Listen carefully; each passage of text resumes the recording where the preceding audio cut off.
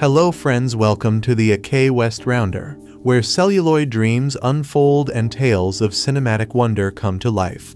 From the grandeur of epics to the intimacy of indies, we embark on a journey through the reels of time, exploring the vast landscapes of film. Join us as we delve into the heart of storytelling, dissecting the magic woven by directors, actors, and the boundless imagination of the human spirit. Here, opinions are as diverse as the characters on screen, and every critique is a window into the soul of cinema. Prepare yourself for an adventure beyond the screen. Welcome to a West-Raunder, where every frame is a canvas and every review a journey. Let's dive into the world of movie review. Guardians of the Galaxy Vol. 2 is a 2017 superhero fantasy adventure film based on the Marvel Comics superhero team of the same name. The film is a sequel to Guardians of the Galaxy. It is the 15th film in the Marvel Cinematic Universe and the third installment of Phase 3. The film was released on April 25, 2017 internationally and on May 5, 2017 in the United States.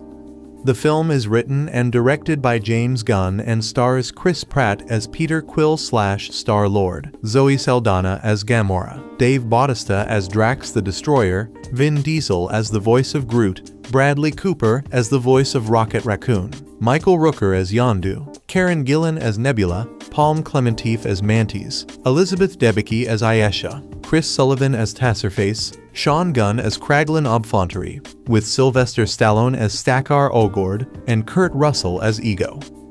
When I saw this movie, I was filled with such a euphoria, such utter joy. I haven't felt that good watching a movie since the original Guardians of the Galaxy. Vol. 2 is the perfect sequel. This is the kind of movie that is the reason I love movies so much, the kind of movie that fuels my passion for good stories, clever dialogue, and memorable characters. This is the best movie I've seen in years. Hell, I'll go ahead and call it. This is the best movie I'll see this year. And yes, I'm aware we're due for a Star Wars episode and a Jack Sparrow adventure later before the year's out. Marvel, in my opinion, just can't stop. They can't make a bad movie. They haven't yet. Even Ant-Man, which is probably my least favorite of the McHugh films except, maybe, Incredible Hulk. But who really counts that one? Is still a wonderfully entertaining movie. But with Marvel, they just get better and better. Winter Soldier was better than First Avenger, and Civil War was better than Winter Soldier. Age of Ultron was better than the Avengers and Civil War was better than Ultron. Yes, it counts as an Avengers flick. Same with the Thor movies, same with the Iron Man movies. Okay, 2 might be the weakest there, but I'll argue with anyone who says Iron Man 3 isn't a damn good movie. But the point is, this is a franchise that gets better with age. Everything in Phase 2 was better than Phase 1. And Phase 3 is lining up to be better even than Phase 2. It is against everything that movies have done in the past. Sequels have always been worse than their predecessors. More often than not, even if they were good, they weren't as good as what came before. But with Marvel's McHugh, you can almost count on the sequels to be better than what you saw last. I mean, look at the trailer for Thor, Ragnarok. But enough praise for Marvel Studios. What about their latest and the Vol. 2 of their weirdest sub-franchise, Guardians of the Galaxy. To me, everything about Vol. 2 is better than the first one, and that is some damn high praise. Let's start at the beginning, and I'll go ahead and drop a spoiler warning for the rest of this review, as I'm gonna want to go into some detail. You know what sold me on the first movie? I mean, what really sold me? That opening. I mean, ever since I saw the first trailer and heard Blue Swede's Hooked on a Feeling, I knew, deep down, that I was gonna love the movie.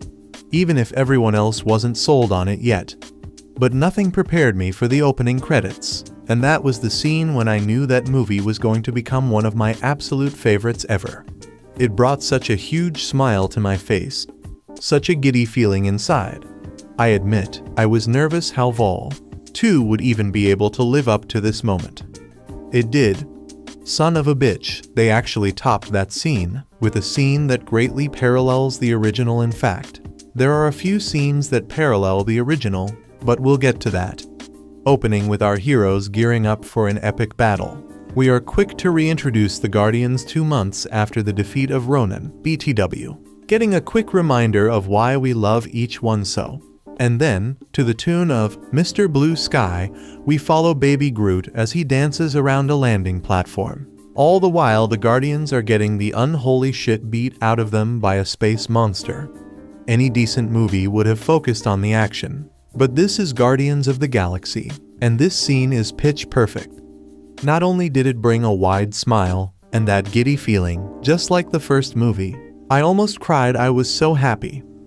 The movie kicks into gear following this fight, showing that the Guardians were hired by the Sovereign, a race of genetically engineered, perfect beings who come off more like pretentious children.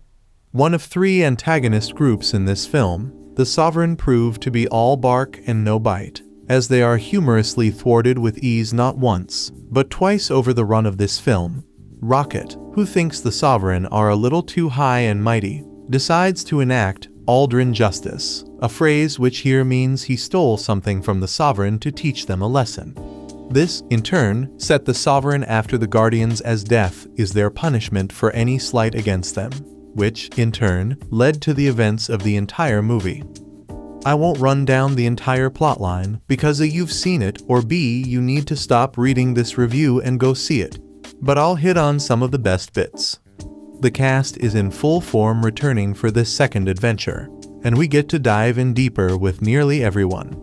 Yondu has one of the best arcs, as it builds upon the premise from the first movie that he was hired to deliver Peter to his father, and decided to keep him instead.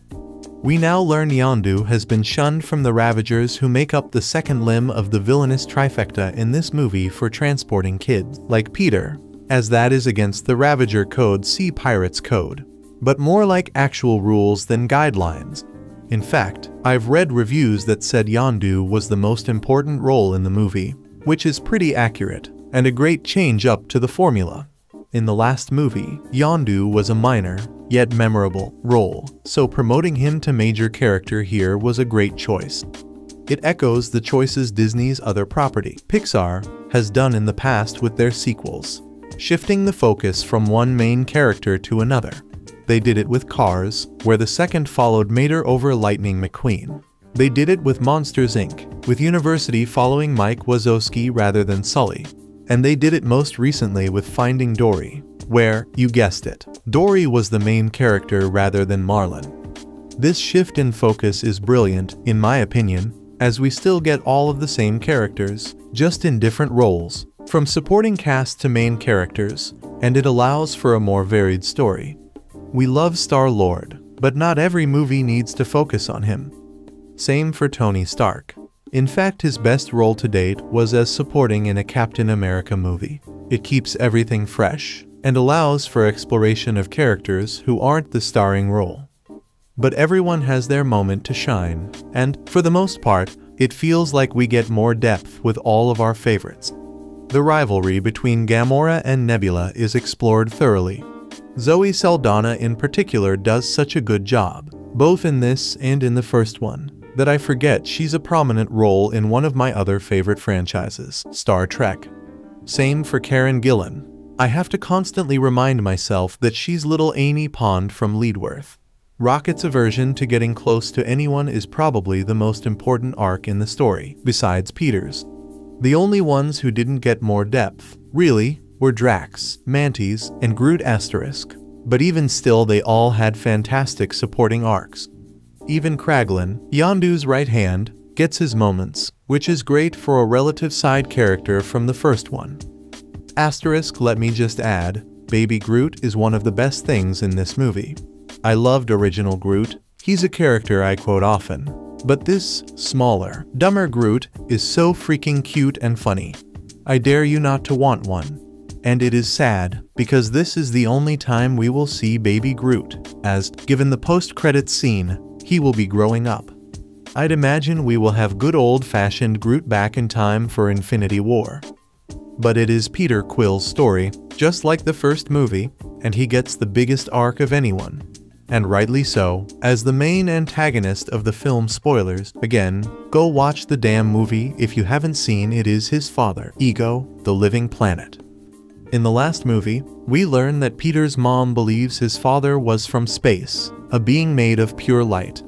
Even Nova Prime comments that his fatherly heritage is probably why he was able to hold the Infinity Stone that defeated Ronan. And Yondu proclaims that Star-Lord's father was a jackass. All of these things prove to be true in Val. 2. Ego is an immortal, a celestial, who literally is a planet. He took human form to explore the galaxy and find life, and take up some botanical interests along the way. The light Peter's mom referred to indeed is his power, that he can control from within his planetary body. And, yes, he is a jackass. As it turns out, Ego didn't travel just to find life and meet Peter's mom. He was planting little pieces of himself on every world he could find. He fathered hundreds of children on hundreds of planets, in the hope of creating a child that had the celestial gene, something he needed to enact his plan, to turn every world and everything into extensions of himself. thus eliminating all life in the galaxy. Now, Ego isn't all bad. He did love Peter's mom. So much so that he knew if he saw her again, he'd abandon his plans and stay with her. So much so that he gave her the cancer that killed her so she wouldn't distract him any longer. This movie is all about family. About the bonds that keep us together, even if we are pissed at each other. It shows that family doesn't have to mean blood. Peter realizes Yondu was the father he always searched for, even though they aren't related. No, Drax, they aren't related. In one of the most heart-wrenching scenes in any Marvel movie yet, Yondu sacrifices himself to save Star-Lord, stating he wasn't a good father, but he was lucky to have Peter as his son. This, after the revelation that Yondu didn't just keep Peter around because he was useful, but because he learned what Ego was doing to the children. Yondu brought him. Ego killed them all, presumably using them as batteries for his expansion. Likewise, Gamora and Nebula get past the torture Thanos put them both through, and take the first steps towards being real family. And you know, this theme of family is something Steve Rogers and Tony Stark could learn from. The Guardians are a tighter group than the Avengers ever have been. While they annoy the shit out of each other, piss each other off, they never turn on one another. I loved the moment when the Guardians got their hero shot. That scene, like in the Avengers, where we rotate around the heroes as they face the adversary. Joining them this time are Mantis, Nebula, Yondu, and that unspoken thing between Peter and Gamora as they stare at each other for a moment. That was such a powerful moment. Damn. I love this family so much, I almost hate to see them join the Avengers next year. And that's saying something. I remember, just a few short years ago, when the second Avengers was on the way, realizing Robert Downey Jr. would probably be on his way out of the franchise soon. Thankfully, he hasn't shown any signs of stopping yet. I didn't think the franchise would be able to maintain its strength once it started losing staples like Iron Man or Captain America. But the Guardians proved that it really doesn't matter if the characters Marvel puts to film are familiar or not. They will provide us with something awesome to watch. Vol. 2 is also hilarious. It is just as funny as the first movie, if not more so, and the humor, to me, seems more refined this time around. If I ever had to nitpick the first movie, and believe me, I don't want to, I'd say that some of the dialogue was a little clunky. Still hilarious, but clunky. This one feels like it has grown into its shoes and wears the humor very well. The titular team feels like a well-oiled machine of dysfunctional parts that don't work together, and it pays off. Boy, does it pay off.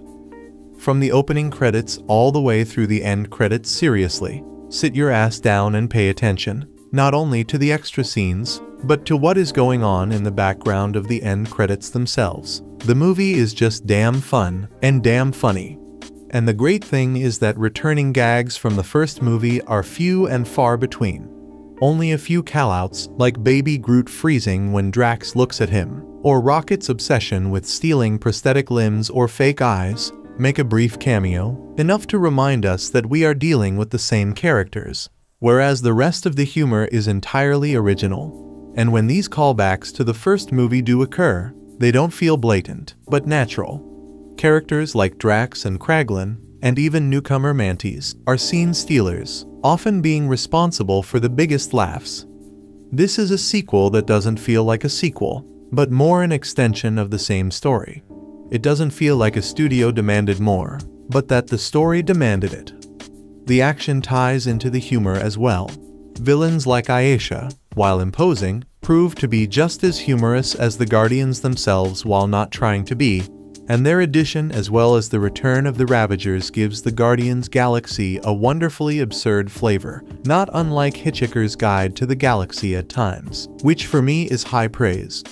As for the Sovereign, the best part about them is how easily they are defeated, time and again, despite how dangerous they appear, and where some movies have struggled with multiple villains. Amazing Spider-Man 2 Vol. 2 balances the Sovereign, the Ravagers, and Ego in a very natural way. The thing, though, that makes this movie work so well, is the same thing that makes Pixar movies work so well: the perfect blend of comedy and emotion. The movie transitions well from laugh out loud to somber to action without missing a beat. This is a formula that Disney has done so well to achieve, and they've been doing it time and time again, with Pixar, and then with Marvel, and now even with Star Wars. Awesome Mix Vol. 2 is just as memorable as Awesome Mix Vol. 1. Despite my love for Blue Swede, I am glad that the use of Hooked on a Feeling stayed isolated to the trailers. Nothing from Awesome Mix Vol. 1 was reused in this movie, and, just like the first one, all of the music fit in so well within the narrative. In Guardians of the Galaxy, Come and Get Your Love was my favorite track. Here it is Fleetwood Mac's The Chain. I've never listened to Fleetwood Mac, and I didn't expect them to sound like that, but damn, I'm a fan. This song plays early in the movie, but recurs again during the climax in an awesome way. I also loved the pairing of Jay and the Americans Come a Little Bit Closer with Yondu's takedown of an entire Ravager ship crew with his whistle arrow, as well as Silver's Wham Bam Shang-a-Lang when Ayesha and the Sovereign's fleet returned in the climax. Soup.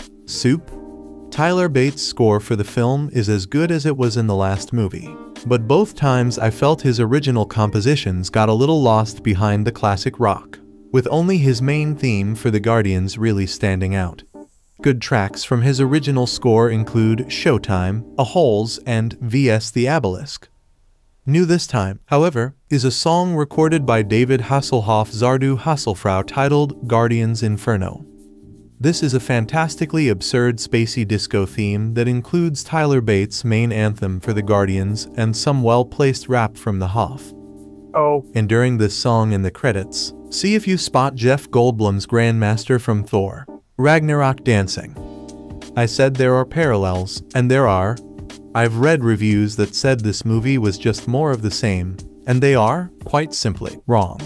While, yes, both movies open with a character dancing around on the screen, and yes, they end with Peter getting a new set of music from a dead parent. This time he gets a Zune that Yondu found for him, which Kraglin says is what everyone on Earth is listening to these days, complete with 300 songs.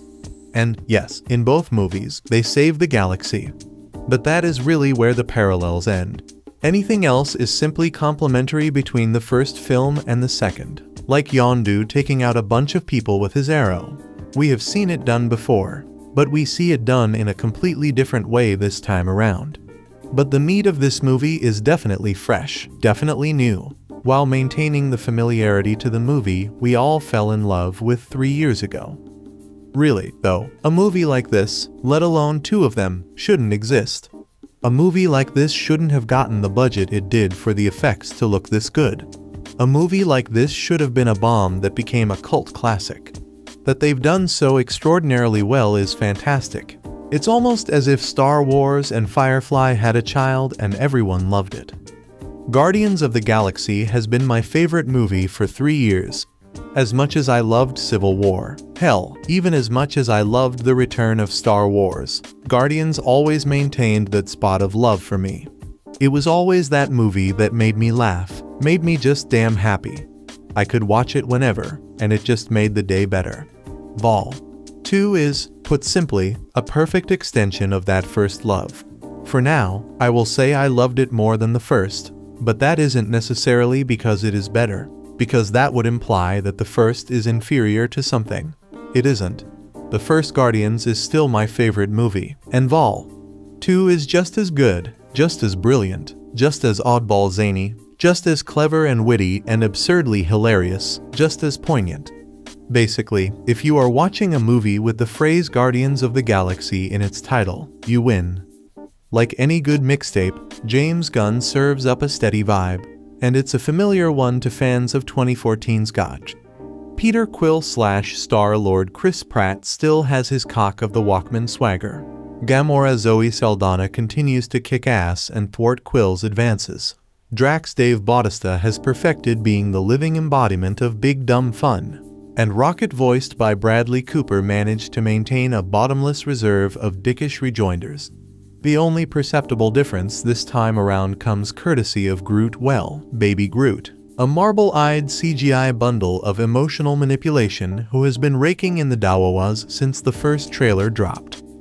But as long as we're talking mixtapes, think back to the first mixtape your crush gave you.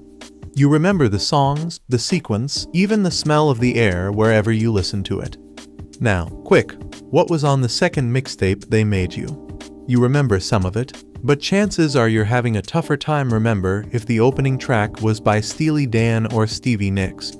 Or, you know, any non-1E 978 equivalent. That doesn't mean Guardians of the Galaxy Vol. 2 isn't fun. If you like superhero flirting, bonding, and not too graphic dick jokes, it's a hoot. There might even be a tearjerker or two. But if you're hoping for something radically different from the first Guardians, you might be disappointed. There is, of course, one new prominent member to the Guardians supergroup this time around, and he's the one that causes all the drama and makes it all worth it. As Ego, Kurt Russell plays the role of living planet father of Star-Lord perfectly.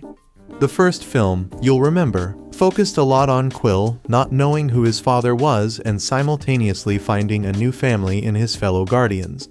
Side B is Quill meeting Ego, who claims to be his dad and also, by his mere presence, threatens to break up that family in its infancy.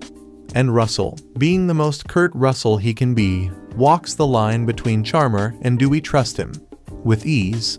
In fact, he brings more multidimensionality to Vol. 2 than anyone else, to wit, his analysis of the Looking Glass song, Brandy, You're a Fine Girl. Also new to the galaxy is Aisha Elizabeth Debicki, the leader of a superior acting gold-skinned group known as the Sovereigns, who are out to get the Guardians for stealing some of their highly valuable batteries. It's her quest for retribution that ultimately brings back fan favorite Yondu Michael Rooker, whom she sends after the Guardians and who loses favor with his fellow Ravagers for seemingly going soft on Star-Lord, and leads to the movie's final showdown. Speaking of which, see this movie in 3D, if you can. It's really quite beautiful. Aisha will, no doubt, also play a role in the larger Marvel Cinematic Universe, so keep an eye on what she does. All of this adds up to a movie that is, no doubt, a joy. The humor, even if it, like Drax's laughter, feels forced, is there. So is the camaraderie, and the stunning visuals, and the super fun soundtrack. There's no reason to think that fans of the last Guardians movie, and Marvel movies in general, won't love it. It just might feel like the second time around the same dance floor. Towards the end of all, to someone we won't spoil who gives Star-Lord a new music device. The joke is that it's a Zune. After marveling that it can hold 300 songs, he scrolls through the menu and, like he did at the end of the last movie, fires up a track. It's Cat Stevens, father and son. Peter Quill like Marvel, like James Gunn, like this movie itself knows how to shut up and play the hits. Guardians of the Galaxy Vol. 2 doubles down on every irritating element of the first film, while offering none of that film's modest charm or innovative surface pleasures. It's the most mean-spirited picture Marvel has yet produced, one that celebrates death and belittlement in ways I find baffling for a light comic book picture. Even Deadpool had more heart, and at least it didn't have the gall to try to make audiences cry after 2 hours of derisive mockery. Guardians of the Galaxy Vol. 2 is as shamelessly manipulative and formulaic as a Hallmark picture, but at least those films are self-consistent. This one is glib and faux weird, but at its core, it's nothing but a manipulative engine for self-satisfaction. This time around, the so-called Guardians Chris Pratt, Zoe Saldaña, Dave Bautista, and Bradley Cooper and Vin Diesel voicing a computer-generated space raccoon and tree man, respectively must deal with both of Peter Quill's Pratt father figures. His adoptive father, the smuggler Yondu Michael Rooker reprising his role from the first film, and his birth father, Ego Kurt Russell, a godlike alien who's actually a living planet. The plot is meant to flesh out and explore Peter's daddy issues, while fostering bonds between disparate members of the cast Rocket and Yondu. For instance, spend a great deal of time bonding with each other and recognizing their similarities, but in actuality, it's a vehicle for carnage and nasty humor. Most of the film's action scenes are excuses for director James Gunn to cycle through his mixtape of classic pop and rock tunes and showcase grisly deaths with an ironic detachment. The film's opening scene delivers precisely that. We get Baby Groot shamelessly dancing around as his fellow Guardians do battle with a giant tentacle monster. It's supposed to be, as Gunn described to the press, the greatest opening scene of all time and the ultimate in fan service. Thus, the scene features a fan-favorite character in his cutest form acting disinterested from the action and grooving to a curated hit from the past, in this case, ELO's Mr. Blue Sky, all the while characters strike cool poses in the background fighting a silly-looking monster. It's supposed to signal that Gunn and company don't take the Enterprise seriously, that the film's action and the Guardians' duty as intergalactic peacekeepers are nothing more than means to have fun, kill things, and joke about how little they care about everything. Thing is, the film and the characters care so very much. Every line is calibrated to be as clever and dismissive of attachment as possible. It's hard to think of a film that is more passionately dedicated to appearing aloof. And even if we're to trust the film's ironic detachment and put aside the nastiness of the humor, how many times can Rocket basically spit on the other characters without being kicked in the face? It's hard to swallow the film's glee in its violence. Even Tarantino, who is often cited in discussing the film, portrays violence as banal, not ironic or detached. One scene has Yondu dispatch his entire Ravager crew with a remote-controlled arrow after they have betrayed him. Gunn shoots the entire scene in slow motion to another old hit, Come a Little Bit Closer by Jay and the Americans, with Yondu and Rocket walking like they're in Reservoir Dogs as Yondu's arrow flies around the screen committing mass murder. It's repulsive. To be fair, the target audience of Guardians of the Galaxy Vol. 2 will eat this up and find nothing wrong with the film's approach to humor or violence. Gunn and Marvel give them exactly what they want. Bright visuals, witty put-downs, ironic violence, classic tunes, and a cuddly ending. But I cannot stomach the film's hypocrisy. By the end, when characters are declaring that this group of violent misfits is actually a family like they're a fast and furious film despite all the demonstrated indications that they hate each other, and the film pulls out literal fireworks to try to make us cry over the death of a mass murderer and child trafficker, I was left with nothing but disdain for the whole enterprise. It's difficult to catch lightning in a bottle twice, and that's exactly what James Gunn tries to do in Guardians of the Galaxy Vol. 2. Ultimately, Vol. 2 isn't as amazing a film as the first and suffers from some pacing issues, but it still proves to be a fun time with a lot of heart. We pick up in Guardians of the Galaxy Vol. 2 a few months after the events of the 2014 movie, with the Guardians' reputation now spread across the galaxy. They're heroes for hire and are working a mission for the hilariously conceited Sovereign led by an excellent Elizabeth Debicki as Ayesha. Things quickly go awry when Rocket steals some of the items the Guardians were supposed to be protecting, and the team goes to the top of the Sovereign's to-kill list for slighting the golden, genetically advanced race. The Guardians trying to stay one step ahead of the Sovereign, and the team of Ravagers hired to kill them is the main thrust of the action of Vol. 2. But the real heart of this movie is Peter Quill meeting his father at long last. It's established in the first scene that Kurt Russell's Ego is the Starman who impregnated Peter's mother, and it doesn't take long for Ego to show up and introduce himself to his son. The real question is whether Peter meeting his genetic father fills the hole his absence had left in Star-Lord's life, and whether or not that hole had already been filled by people like Yondu, Gamora, and the rest of the Guardians. Family is a big theme in this movie and serves as its unifying plot thread. If the first Guardians of the Galaxy was about bringing the team together, this one is about testing that bond. While Vol. 2 does a good job of earning their group arc, the journey there involves splitting up the team for their own personal missions. Gamora and Drax join Peter when he goes off with Ego and Mantis. Rocket and Groot end up paired with Yondu and Nebula. As such, the wonderful chemistry that drove the first film is diminished a bit here. We learn a lot more about why Nebula has such hatred for Gamora and what went on during their childhood with Thanos, and there's more insight given into Drax's relationship with his deceased family. While Peter Quill's lineage is a big focal point, there's time spent exploring how Rocket's creation caused him some major trust issues, and it's even explained where Yondu came from. As the team grapples with the conflicts and personal demons that threaten to tear them apart, their individual stories dominate the movie. That would be fine if each arc was a bit better balanced. But with each of these more isolated story threads comes with a new cast of supporting characters, and it's in trying to flesh them out that Vol. 2 starts to get unwieldy. There's Ayesha and the Sovereign, Taserface and his Ravagers, another new group of Ravagers, and of course Ego and Mantis. Palm Clementif is a standout as Mantis, but then so is Debicki as Ayesha, and Kurt Russell is as great as you'd hope as Star-Lord's father.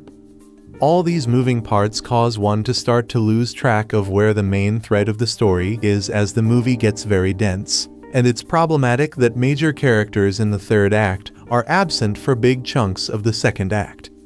The decision to keep those specific characters out of big chunks of the movie might have been to make certain elements of the plot be more of a surprise, but also could have occurred simply because there was trouble balancing the standalone storylines of a bunch of characters people already like. The best thing Vol. 2 has going for it is the love we already have for each team member. Coming into this movie, you're rooting for Peter to find the relationship he longs for with his dad. You're livid when Ravagers bully Baby Groot, and you're tickled every time a joke doesn't go over Drax's head. The emotional growth Gamora and Nebula go through as sisters has real weight because we know what came before for them. Rocket's struggle with allowing himself to find acceptance feels like a worthy follow-up to his tragic backstory. Even though the team chemistry isn't there for parts of the movie, splitting everyone apart does allow each character's arc room to grow and build off the foundation of the first movie. But Vol. 2 tries too hard to lean into what people loved and responded to in the first film. You thought Baby Groot was adorable in the post-credits of Guardians of the Galaxy. Here's a dozen more over-the-top cute scenes with him. Thought Drax's lack of self-awareness was great. Here's him making a bunch of TMI toilet humor jokes. James Gunn plays into the strengths of his characters, but goes a bit too far with some of them. Overusing certain gimmicks makes some of the moments lose their punch. Vol. 2 lacks a lot of the effortless charisma of the first go-around because it's trying hard to meet and surpass lofty expectations. That being said, Guardians brings itself together in its third act. Yes, there's yet another massive, almost incomprehensible set-piece battle sequence that is now a staple of superhero movies, no last-minute dance-off challenge in this one. But this is one of the most emotional conclusions to a Marvel movie yet. Because these are characters we care about. There are real stakes here across a wide array of heroes. And after keeping everyone apart for a lot of the movie, their reunion and reaffirmed affection for one another feels earned by the end.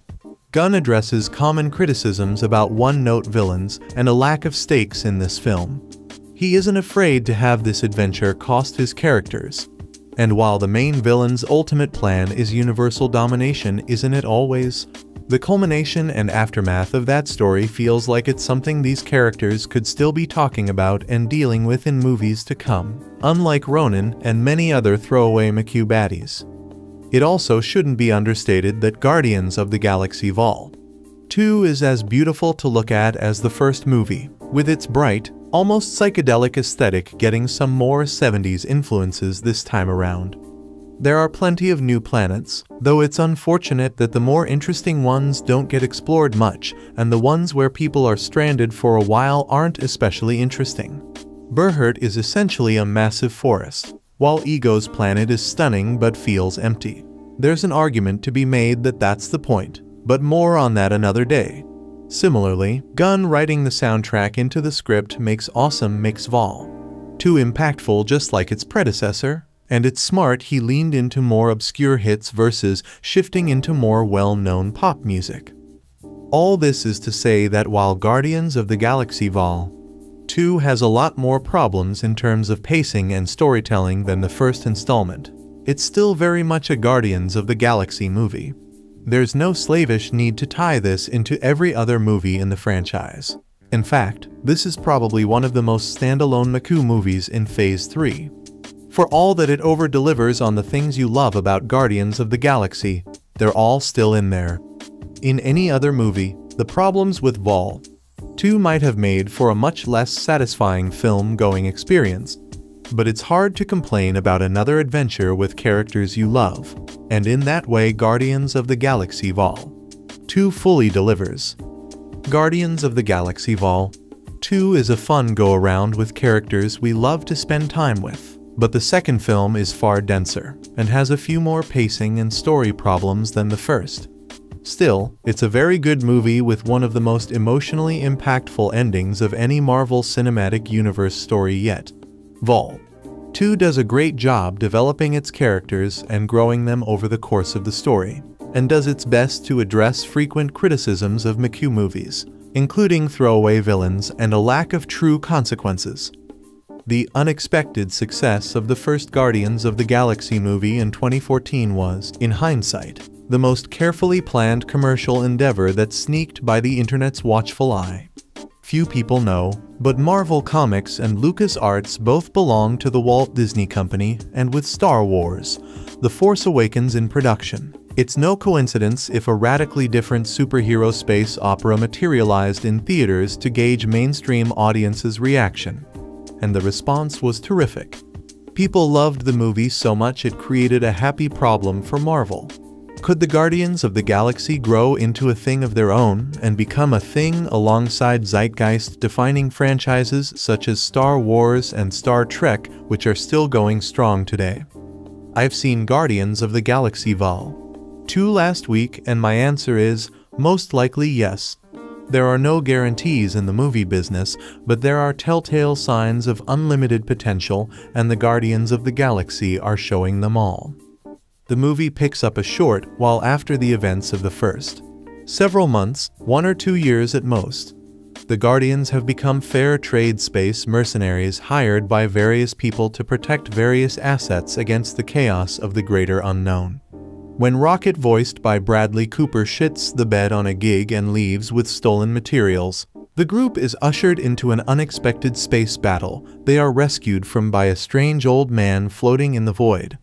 They soon meet the old geezer in question. His name is Ego Kurt Russell, and he claims to be Star-Lord Chris Pratt's long-lost dad.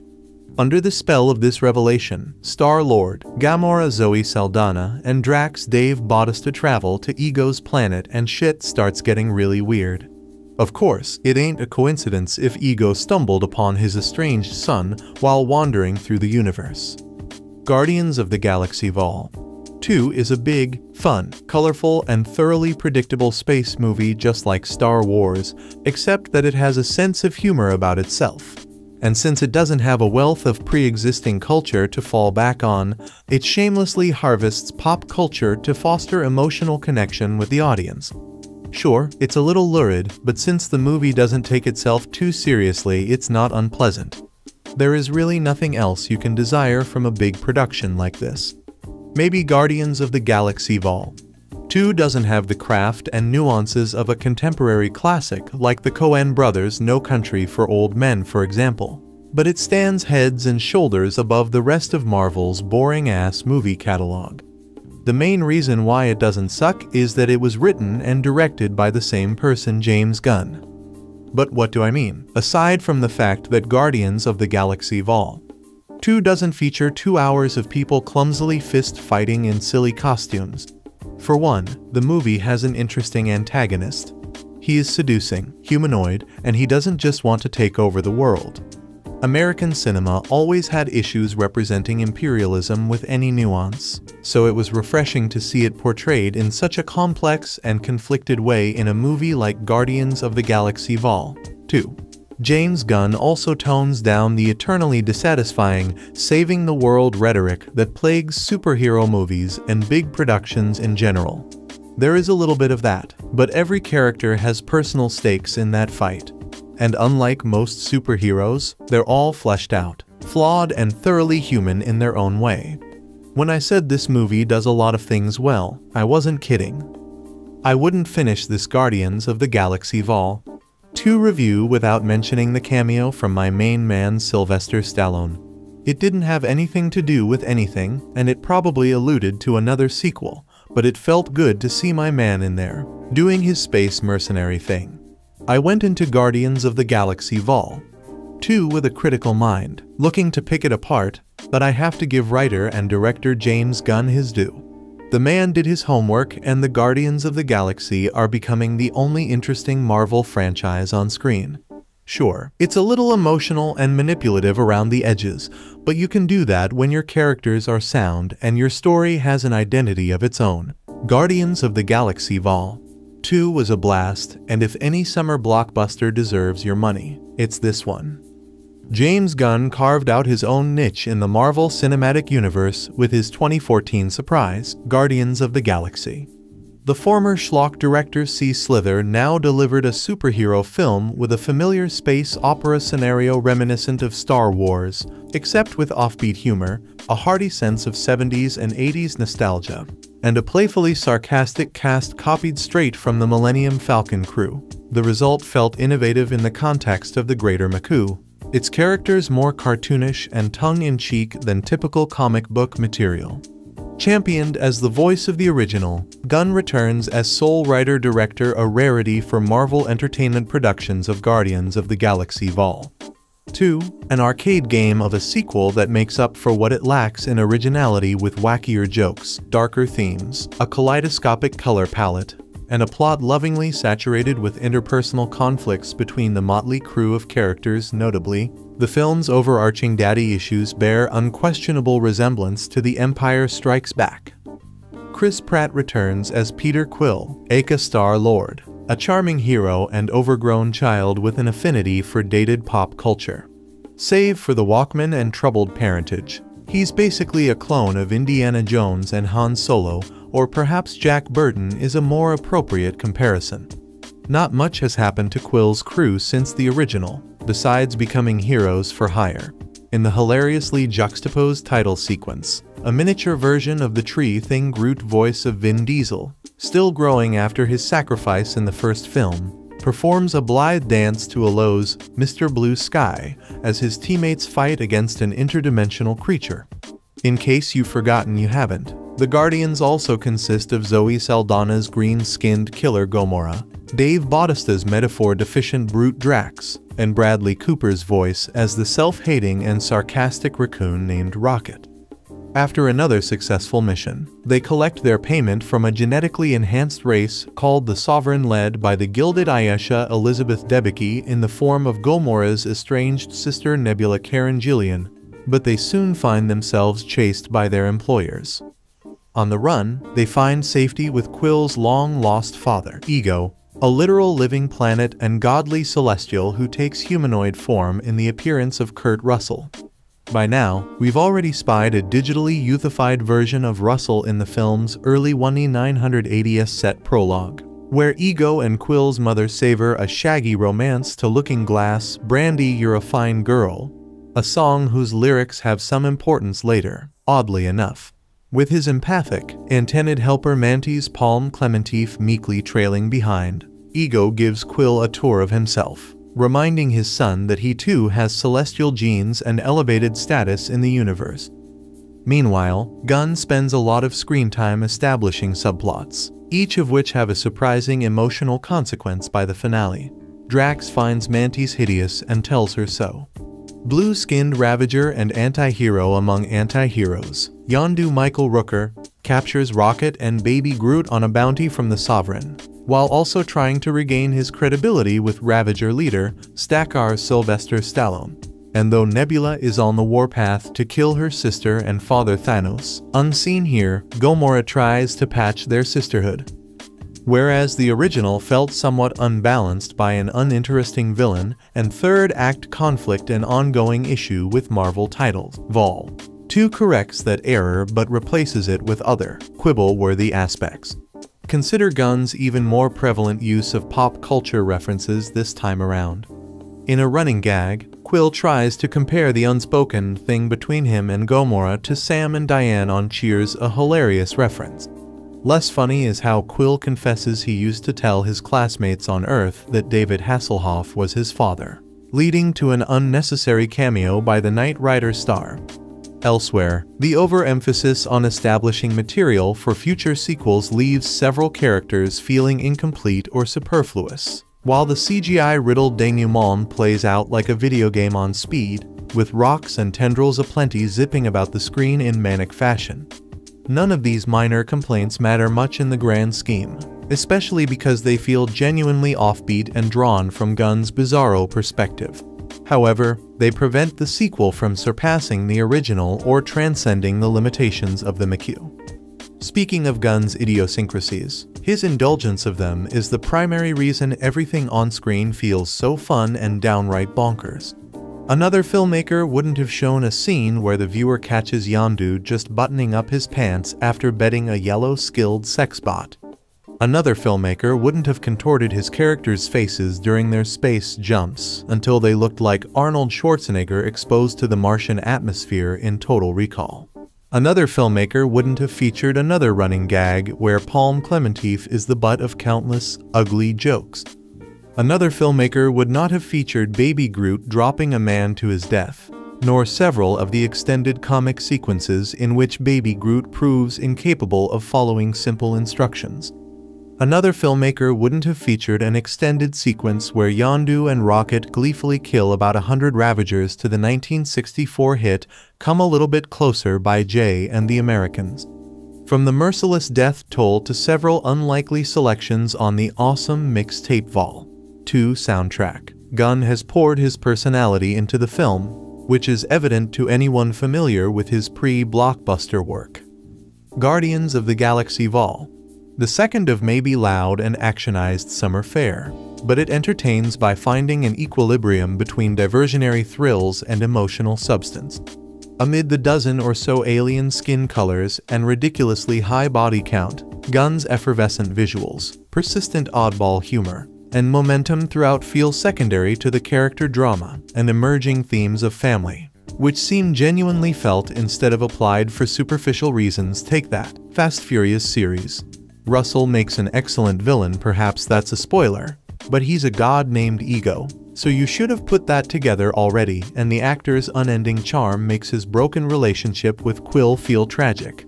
Most surprising are the heartstrings pulled by various subplots, leading to a final scene that allows the viewer to saturate in a feeling of melancholy and loss, which is quickly shed by the 5 scenes after the end. To be sure, Vol. 2 never takes itself too seriously, yet it contains plenty of heart. Gunn's ambitious script comes together in a rousing way, reminding fans why the Guardians of the Galaxy remain the crowning jewels of the MCU. When I saw this movie, I was filled with such a euphoria, such utter joy. I haven't felt that good watching a movie since the original Guardians of the Galaxy. Vol. 2 is the perfect sequel. This is the kind of movie that is the reason I love movies so much, the kind of movie that fuels my passion for good stories, clever dialogue, and memorable characters. This is the best movie I've seen in years. Hell, I'll go ahead and call it. This is the best movie I'll see this year. And yes, I'm aware we're due for a Star Wars episode and a Jack Sparrow adventure later before the year's out. Marvel, in my opinion, just can't stop. They can't make a bad movie. They haven't yet. Even Ant-Man, which is probably my least favorite of the McHugh films except, maybe, Incredible Hulk, but who really counts that one, is still a wonderfully entertaining movie. But with Marvel, they just get better and better. Winter Soldier was better than First Avenger, and Civil War was better than Winter Soldier. Age of Ultron was better than the Avengers, and Civil War was better than Ultron. Yes, it counts as an Avengers flick. Same with the Thor movies, same with the Iron Man movies. Okay, 2 might be the weakest there, but I'll argue with anyone who says Iron Man 3 isn't a damn good movie. But the point is, this is a franchise that gets better with age. Everything in Phase 2 was better than Phase 1. And Phase 3 is lining up to be better even than Phase 2. It is against everything that movies have done in the past. Sequels have always been worse than their predecessors. More often than not, even if they were good, they weren't as good as what came before. But with Marvel's McHugh, you can almost count on the sequels to be better than what you saw last. I mean, look at the trailer for Thor: Ragnarok. But enough praise for Marvel Studios. What about their latest and The Vol, two of their weirdest sub-franchise, Guardians of the Galaxy. To me, everything about Vol 2 is better than the first one, and that is some damn high praise. Let's start at the beginning, and I'll go ahead and drop a spoiler warning for the rest of this review, as I'm gonna want to go into some detail. You know what sold me on the first movie? I mean, what really sold me? That opening. I mean, ever since I saw the first trailer and heard Blue Swede's Hooked on a Feeling, I knew, deep down, that I was gonna love the movie, even if everyone else wasn't sold on it yet. But nothing prepared me for the opening credits, and that was the scene when I knew that movie was going to become one of my absolute favorites ever. It brought such a huge smile to my face, such a giddy feeling inside. I admit, I was nervous how Vol 2 would even be able to live up to this moment. It did. Son of a bitch, they actually topped that scene, with a scene that greatly parallels the original. In fact, there are a few scenes that parallel the original, but we'll get to that. Opening with our heroes gearing up for an epic battle. We are quick to reintroduce the Guardians 2 months after the defeat of Ronan, BTW, getting a quick reminder of why we love each one so. And then, to the tune of Mr. Blue Sky, we follow Baby Groot as he dances around a landing platform. All the while the Guardians are getting the unholy shit beat out of them by a space monster. Any decent movie would have focused on the action. But this is Guardians of the Galaxy, and this scene is pitch perfect. Not only did it bring a wide smile and that giddy feeling, just like the first movie, I almost cried. I was so happy. The movie kicks into gear following this fight, showing that the Guardians were hired by the Sovereign, a race of genetically engineered, perfect beings who come off more like pretentious children. One of 3 antagonist groups in this film, the Sovereign proved to be all bark and no bite, as they are humorously thwarted with ease not once, but twice over the run of this film. Rocket, who thinks the Sovereign are a little too high and mighty, decides to enact Aldrin Justice, a phrase which here means he stole something from the Sovereign to teach them a lesson. This, in turn, set the Sovereign after the Guardians as death is their punishment for any slight against them, which, in turn, led to the events of the entire movie.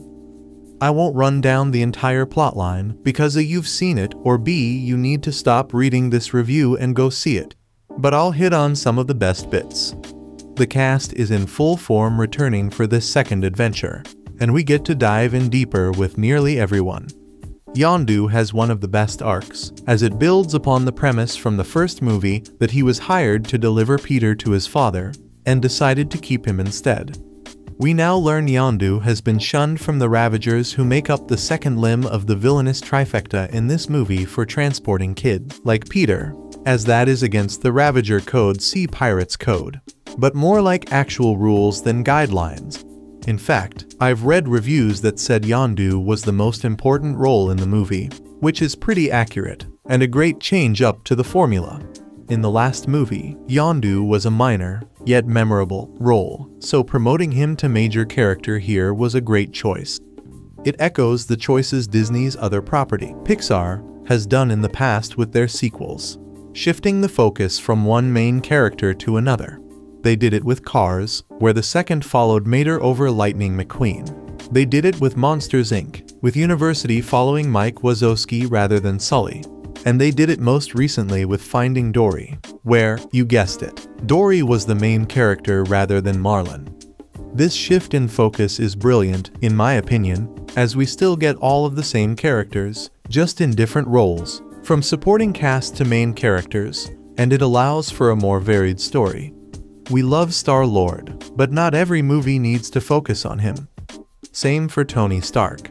In fact, his best role to date was as supporting in a Captain America movie. It keeps everything fresh, and allows for exploration of characters who aren't the starring role. But everyone has their moment to shine, and, for the most part, it feels like we get more depth with all of our favorites. The rivalry between Gamora and Nebula is explored thoroughly. Zoe Saldaña in particular does such a good job, both in this and in the first one, that I forget she's a prominent role in one of my other favorite franchises, Star Trek. Same for Karen Gillan. I have to constantly remind myself that she's little Amy Pond from Leadworth. Rocket's aversion to getting close to anyone is probably the most important arc in the story, besides Peter's. The only ones who didn't get more depth, really, were Drax, Mantis, and Groot***. But even still they all had fantastic supporting arcs. Even Kraglin, Yondu's right hand, gets his moments, which is great for a relative side character from the first one. Let me just add, Baby Groot is one of the best things in this movie. I loved original Groot, he's a character I quote often. But this, smaller, dumber Groot is so freaking cute and funny. I dare you not to want one. And it is sad, because this is the only time we will see Baby Groot, as, given the post-credits scene, he will be growing up. I'd imagine we will have good old-fashioned Groot back in time for Infinity War. But it is Peter Quill's story, just like the first movie, and he gets the biggest arc of anyone. And rightly so, as the main antagonist of the film. Spoilers, again, go watch the damn movie if you haven't seen it. Is his father, Ego, the living planet. In the last movie, we learn that Peter's mom believes his father was from space, a being made of pure light. Even Nova Prime comments that his fatherly heritage is probably why he was able to hold the Infinity Stone that defeated Ronan. And Yondu proclaims that Star-Lord's father was a jackass. All of these things prove to be true in Val. 2. Ego is an immortal, a celestial, who literally is a planet. He took human form to explore the galaxy and find life, and take up some botanical interests along the way. The light Peter's mom referred to indeed is his power, that he can control from within his planetary body. And, yes, he is a jackass. As it turns out, Ego didn't travel just to find life and meet Peter's mom. He was planting little pieces of himself on every world he could find. He fathered hundreds of children on hundreds of planets, in the hope of creating a child that had the celestial gene, something he needed to enact his plan, to turn every world and everything into extensions of himself, thus eliminating all life in the galaxy. Now, Ego isn't all bad. He did love Peter's mom. So much so that he knew if he saw her again, he'd abandon his plans and stay with her. So much so that he gave her the cancer that killed her so she wouldn't distract him any longer. This movie is all about family. About the bonds that keep us together, even if we are pissed at each other. It shows that family doesn't have to mean blood. Peter realizes Yondu was the father he always searched for, even though they aren't related. No, Drax, they aren't related. In one of the most heart-wrenching scenes in any Marvel movie yet, Yondu sacrifices himself to save Star-Lord, stating he wasn't a good father, but he was lucky to have Peter as his son. This, after the revelation that Yondu didn't just keep Peter around because he was useful, but because he learned what Ego was doing to the children. Yondu brought him. Ego killed them all, presumably using them as batteries for his expansion. Likewise, Gamora and Nebula get past the torture Thanos put them both through, and take the first steps towards being real family. And you know, this theme of family is something Steve Rogers and Tony Stark could learn from. The Guardians are a tighter group than the Avengers ever have been. While they annoy the shit out of each other, piss each other off, they never turn on one another. I loved the moment when the Guardians got their hero shot. That scene, like in the Avengers, where we rotate around the heroes as they face the adversary.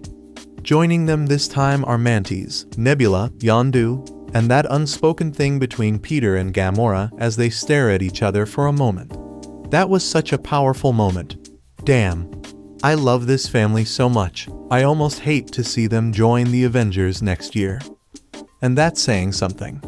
I remember, just a few short years ago, when the second Avengers was on the way, realizing Robert Downey Jr. would probably be on his way out of the franchise soon. Thankfully, he hasn't shown any signs of stopping yet. I didn't think the franchise would be able to maintain its strength once it started losing staples like Iron Man or Captain America. But the Guardians prove that it really doesn't matter if the characters Marvel puts to film are familiar or not. They will provide us with something awesome to watch. Vol. 2 is also hilarious. It is just as funny as the first movie, if not more so, and the humor, to me, seems more refined this time around if I ever had to nitpick the first movie, and believe me, I don't want to. I'd say that some of the dialogue was a little clunky. Still hilarious, but clunky. This one feels like it has grown into its shoes and wears the humor very well. The titular team feels like a well-oiled machine of dysfunctional parts that don't work together, and it pays off. Boy, does it pay off. From the opening credits all the way through the end credits, seriously, sit your ass down and pay attention, not only to the extra scenes, but to what is going on in the background of the end credits themselves. The movie is just damn fun and damn funny. And the great thing is that returning gags from the first movie are few and far between. Only a few callouts, like Baby Groot freezing when Drax looks at him, or Rocket's obsession with stealing prosthetic limbs or fake eyes, make a brief cameo, enough to remind us that we are dealing with the same characters, whereas the rest of the humor is entirely original. And when these callbacks to the first movie do occur, they don't feel blatant, but natural. Characters like Drax and Kraglin, and even newcomer Mantis, are scene stealers, often being responsible for the biggest laughs. This is a sequel that doesn't feel like a sequel, but more an extension of the same story. It doesn't feel like a studio demanded more, but that the story demanded it. The action ties into the humor as well. Villains like Aisha, while imposing, prove to be just as humorous as the Guardians themselves while not trying to be, and their addition as well as the return of the Ravagers gives the Guardians Galaxy a wonderfully absurd flavor, not unlike Hitchhiker's Guide to the Galaxy at times, which for me is high praise. As for the Sovereign, the best part about them is how easily they are defeated, time and again, despite how dangerous they appear. And where some movies have struggled with multiple villains, cough Amazing Spider-Man 2 cough, Vol. 2 balances the Sovereign, the Ravagers, and Ego in a very natural way. The thing, though, that makes this movie work so well, is the same thing that makes Pixar movies work so well. The perfect blend of comedy and emotion. The movie transitions well from laugh out loud to somber to action without missing a beat. This is a formula that Disney has done so well to achieve, and they've been doing it time and time again, with Pixar, and then with Marvel, and now even with Star Wars. Awesome Mix Vol. 2 is just as memorable as Awesome Mix Vol. 1. Despite my love for Blue Swede, I am glad that the use of Hooked on a Feeling stayed isolated to the trailers. Nothing from Awesome Mix Vol. 1 was reused in this movie, and, just like the first one, all of the music fit in so well within the narrative. In Guardians of the Galaxy, Come and Get Your Love was my favorite track. Here it is Fleetwood Mac's The Chain.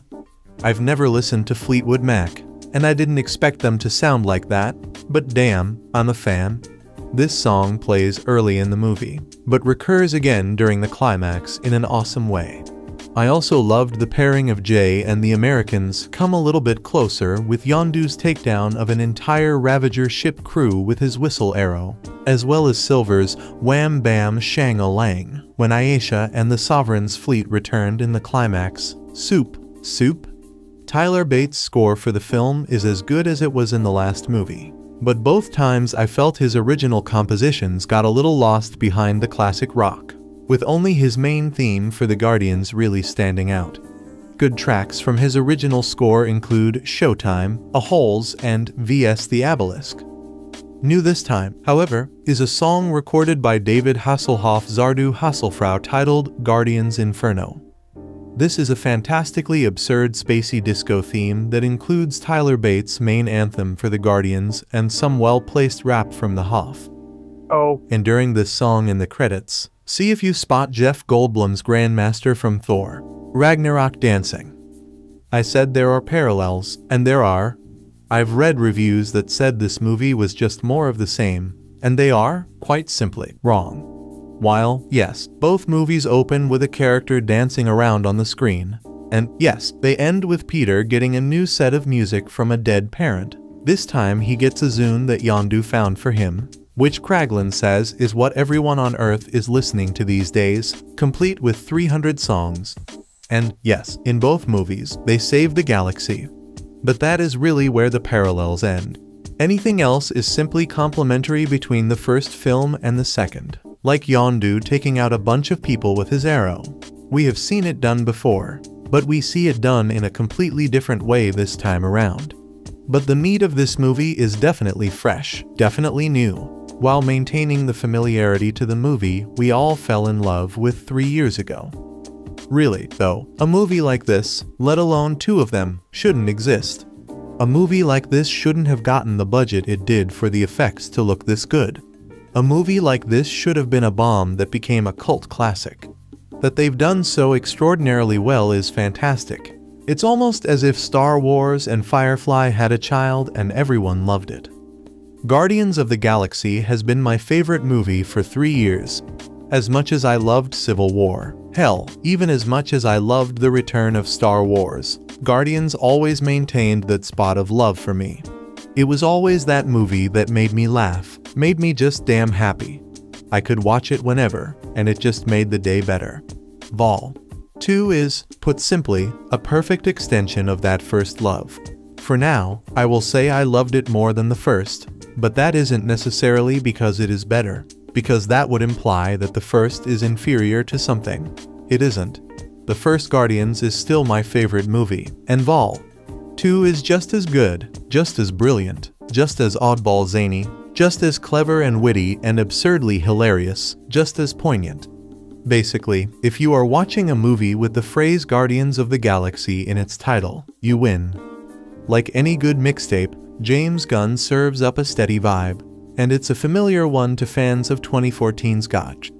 Peter Quill/Star-Lord Chris Pratt still has his cock of the Walkman swagger.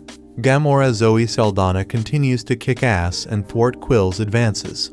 Drax Dave Bautista has perfected being the living embodiment of big dumb fun. And Rocket, voiced by Bradley Cooper, managed to maintain a bottomless reserve of dickish rejoinders. The only perceptible difference this time around comes courtesy of Groot, well, Baby Groot, a marble-eyed CGI bundle of emotional manipulation who has been raking in the Dawawas since the first trailer dropped. But as long as we're talking mixtapes, think back to the first mixtape your crush gave you. You remember the songs, the sequence, even the smell of the air wherever you listen to it. Now, quick, what was on the second mixtape they made you? You remember some of it, but chances are you're having a tougher time remember if the opening track was by Steely Dan or Stevie Nicks. Or, you know, any non-1E 978 equivalent. That doesn't mean Guardians of the Galaxy Vol. 2 isn't fun. If you like superhero flirting, bonding, and not too graphic dick jokes, it's a hoot. There might even be a tearjerker or 2. But if you're hoping for something radically different from the first Guardians, you might be disappointed.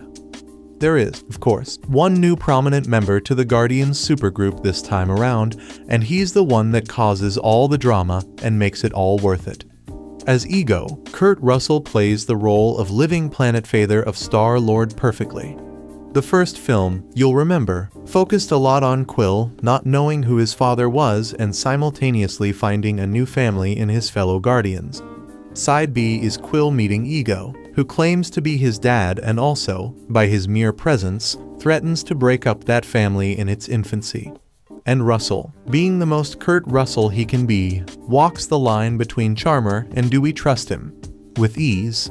In fact, he brings more multidimensionality to Vol. 2 than anyone else, to wit, his analysis of the Looking Glass song, Brandy, You're a Fine Girl. Also new to the galaxy is Aisha Elizabeth Debicki, the leader of a superior acting gold-skinned group known as the Sovereigns, who are out to get the Guardians for stealing some of their highly valuable batteries. It's her quest for retribution that ultimately brings back fan favorite Yondu Michael Rooker, whom she sends after the Guardians and who loses favor with his fellow Ravagers for seemingly going soft on Star-Lord, and leads to the movie's final showdown. Speaking of which, see this movie in 3D, if you can. It's really quite beautiful. Aisha will, no doubt, also play a role in the larger Marvel Cinematic Universe, so keep an eye on what she does. All of this adds up to a movie that is, no doubt, a joy. The humor, even if it, like Drax's laughter, feels forced, is there. So is the camaraderie, and the stunning visuals, and the super fun soundtrack. There's no reason to think that fans of the last Guardians movie, and Marvel movies in general, won't love it. It just might feel like the second time around the same dance-floor. Towards the end of all, to someone we won't spoil who gives Star-Lord a new music device. The joke is that it's a Zune. After marveling that it can hold 300 songs, he scrolls through the menu and, like he did at the end of the last movie, fires up a track. It's Cat Stevens, father and son. Peter Quill like Marvel, like James Gunn. Like this movie itself knows how to shut up and play the hits. Guardians of the Galaxy Vol. 2 doubles down on every irritating element of the first film, while offering none of that film's modest charm or innovative surface pleasures. It's the most mean-spirited picture Marvel has yet produced, one that celebrates death and belittlement in ways I find baffling for a light comic book picture. Even Deadpool had more heart, and at least it didn't have the gall to try to make audiences cry after 2 hours of derisive mockery. Guardians of the Galaxy Vol. 2 is as shamelessly manipulative and formulaic as a Hallmark picture, but at least those films are self-consistent. This one is glib and faux weird, but at its core, it's nothing but a manipulative engine for self-satisfaction. This time around, the so-called Guardians Chris Pratt, Zoe Saldaña, Dave Bautista, and Bradley Cooper and Vin Diesel voicing a computer-generated space raccoon and tree man, respectively must deal with both of Peter Quill's Pratt father figures.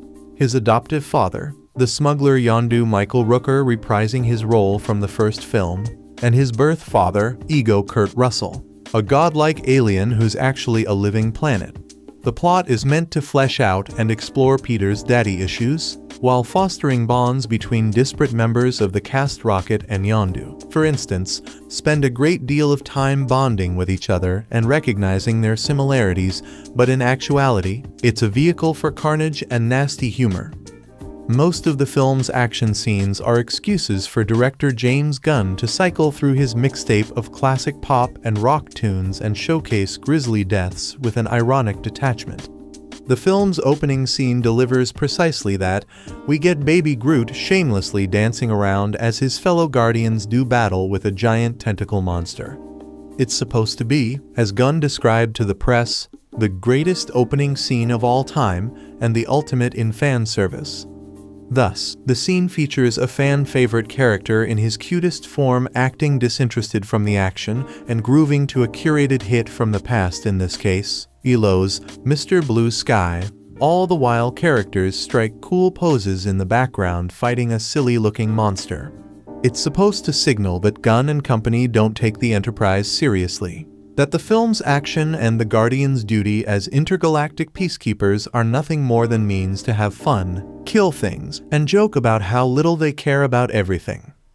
Thing is, the film and the characters care so very much. Every line is calibrated to be as clever and dismissive of attachment as possible. It's hard to think of a film that is more passionately dedicated to appearing aloof. And even if we're to trust the film's ironic detachment and put aside the nastiness of the humor, how many times can Rocket basically spit on the other characters without being kicked in the face? It's hard to swallow the film's glee in its violence. Even Tarantino, who is often cited in discussing the film, portrays violence as banal, not ironic or detached. One scene has Yondu dispatch his entire Ravager crew with a remote-controlled arrow after they have betrayed him. Gunn shoots the entire scene in slow motion to another old hit, Come a Little Bit Closer by Jay and the Americans, with Yondu and Rocket walking like they're in Reservoir Dogs as Yondu's arrow flies around the screen committing mass murder. It's repulsive. To be fair, the target audience of Guardians of the Galaxy Vol. 2 will eat this up and find nothing wrong with the film's approach to humor or violence. Gunn and Marvel give them exactly what they want. Bright visuals, witty put-downs, ironic violence, classic tunes, and a cuddly ending. but I cannot stomach the film's hypocrisy. By the end, when characters are declaring that this group of violent misfits is actually a family like they're a fast and furious film despite all the demonstrated indications that they hate each other, and the film pulls out literal fireworks to try to make us cry over the death of a mass murderer and child trafficker, I was left with nothing but disdain for the whole enterprise. It's difficult to catch lightning in a bottle twice, and that's exactly what James Gunn tries to do in Guardians of the Galaxy Vol. 2. Ultimately, Vol. 2 isn't as amazing a film as the first and suffers from some pacing issues, but it still proves to be a fun time with a lot of heart. We pick up in Guardians of the Galaxy Vol. 2 a few months after the events of the 2014 movie, with the Guardians' reputation now spread across the galaxy. They're heroes for hire and are working a mission for the hilariously conceited Sovereign led by an excellent Elizabeth Debicki as Ayesha. Things quickly go awry when Rocket steals some of the items the Guardians were supposed to be protecting, and the team goes to the top of the Sovereign's to-kill list for slighting the golden, genetically advanced race. The Guardians trying to stay one step ahead of the Sovereign, and the team of Ravagers hired to kill them is the main thrust of the action of Vol. 2. But the real heart of this movie is Peter Quill meeting his father at long last. It's established in the first scene that Kurt Russell's Ego is the Starman who impregnated Peter's mother, and it doesn't take long for Ego to show up and introduce himself to his son. The real question is whether Peter meeting his genetic father fills the hole his absence had left in Star-Lord's life, and whether or not that hole had already been filled by people like Yondu, Gamora, and the rest of the Guardians. Family is a big theme in this movie and serves as its unifying plot thread. If the first Guardians of the Galaxy was about bringing the team together, this one is about testing that bond. While Vol. 2 does a good job of earning their group arc, the journey there involves splitting up the team for their own personal missions. Gamora and Drax join Peter when he goes off with Ego and Mantis. Rocket and Groot end up paired with Yondu and Nebula. As such, the wonderful chemistry that drove the first film is diminished a bit here. We learn a lot more about why Nebula has such hatred for Gamora and what went on during their childhood with Thanos, and there's more insight given into Drax's relationship with his deceased family.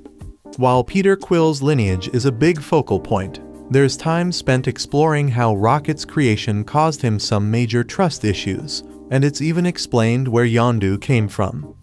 As the team grapples with the conflicts and personal demons that threaten to tear them apart, their individual stories dominate the movie.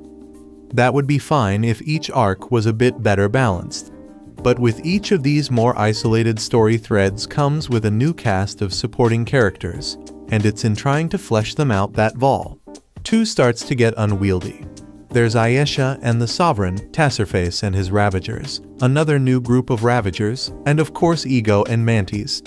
Palm Clementif is a standout as Mantis, but then so is Debicki as Ayesha, and Kurt Russell is as great as you'd hope as Star-Lord's father. All these moving parts cause one to start to lose track of where the main thread of the story is as the movie gets very dense, and it's problematic that major characters in the third act are absent for big chunks of the second act. The decision to keep those specific characters out of big chunks of the movie might have been to make certain elements of the plot be more of a surprise, but also could have occurred simply because there was trouble balancing the standalone storylines of a bunch of characters people already like. The best thing Vol. 2 has going for it is the love we already have for each team member. Coming into this movie, you're rooting for Peter to find the relationship he longs for with his dad. You're livid when Ravagers bully baby Groot, and you're tickled every time a joke doesn't go over Drax's head. The emotional growth Gamora and Nebula go through as sisters has real weight because we know what came before for them. Rocket's struggle with allowing himself to find acceptance feels like a worthy follow-up to his tragic backstory.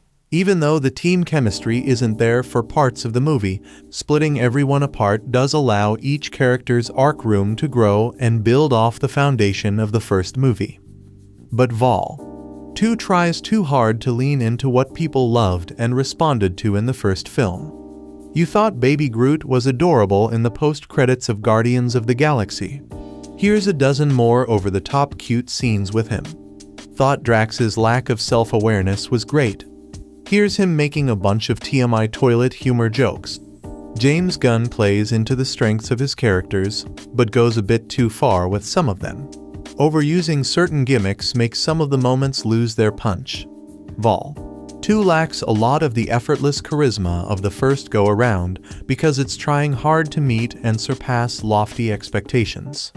That being said, Guardians brings itself together in its third act. Yes, there's yet another massive, almost incomprehensible set-piece battle sequence that is now a staple of superhero movies. No last-minute dance-off challenge in this one. But this is one of the most emotional conclusions to a Marvel movie yet. Because these are characters we care about. There are real stakes here across a wide array of heroes. And after keeping everyone apart for a lot of the movie, their reunion and reaffirmed affection for one another feels earned by the end. Gunn addresses common criticisms about one-note villains and a lack of stakes in this film. He isn't afraid to have this adventure cost his characters. And while the main villain's ultimate plan is universal domination, isn't it always? The culmination and aftermath of that story feels like it's something these characters could still be talking about and dealing with in movies to come, unlike Ronan and many other throwaway McHugh baddies. It also shouldn't be understated that Guardians of the Galaxy Vol. 2 is as beautiful to look at as the first movie, with its bright, almost psychedelic aesthetic getting some more 70s influences this time around. There are plenty of new planets, though it's unfortunate that the more interesting ones don't get explored much, and the ones where people are stranded for a while aren't especially interesting. Berhert is essentially a massive forest, while Ego's planet is stunning but feels empty. There's an argument to be made that that's the point, but more on that another day. Similarly, Gunn writing the soundtrack into the script makes awesome mix Vol. 2 impactful just like its predecessor, and it's smart he leaned into more obscure hits versus shifting into more well-known pop music. All this is to say that while Guardians of the Galaxy Vol. 2 has a lot more problems in terms of pacing and storytelling than the first installment, it's still very much a Guardians of the Galaxy movie. There's no slavish need to tie this into every other movie in the franchise.